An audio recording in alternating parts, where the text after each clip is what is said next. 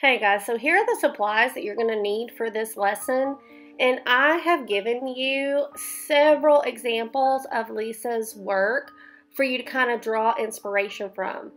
You're going to choose some scrap paper to begin with, and you're going to start cutting and making shapes. You can look at those examples to see what kind of shapes you might want to use. You can mix and match. You can do just one of those examples if you want to, or you can take parts of each one. You're going to trace it onto your paper very lightly with a pencil and then cut it out with the scissors that I've provided for you.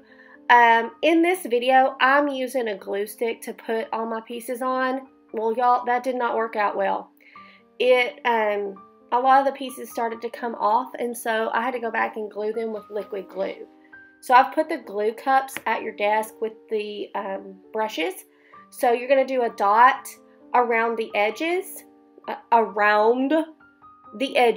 Do not paint the entire back of your piece. You don't need that much glue.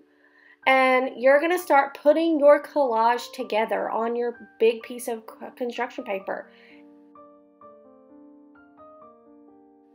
I like to make all my pieces, put them on my paper like a puzzle, arrange them first, and then I start to glue them down. So that might be something you want to do, because what if you think, oh, I've got it, but then this one piece just will not fit. So I arrange them first, then I start to glue them down.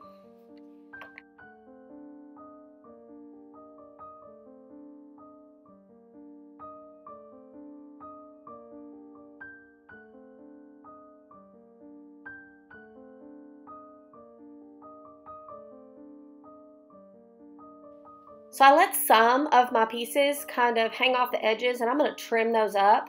I'm going to rub the back so that my collage pieces are really stuck. Then I'm going to use my paint markers to add pattern and line to my collage. Now, am I coloring in solid pieces? No. Am I adding detail and texture and layering color and pattern? Yes.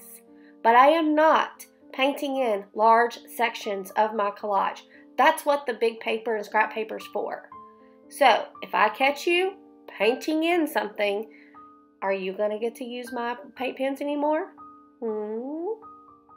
So after I've added all of my texture and my lines with my paint pen, I'm going to finish it up. I'm going to add my little bird here because that's the one I chose to do. And I didn't want to get any paint on my little white bird. So after you've finished your entire collage and you're happy with it, I want you to upload it to Artsonia. Once you've uploaded, I want you to turn these into your day box. If you have any drips of glue, I want you to use a paper towel to clean that up. And I can't wait to see what these inspirational quotes look like. I think they're going to be fantastic.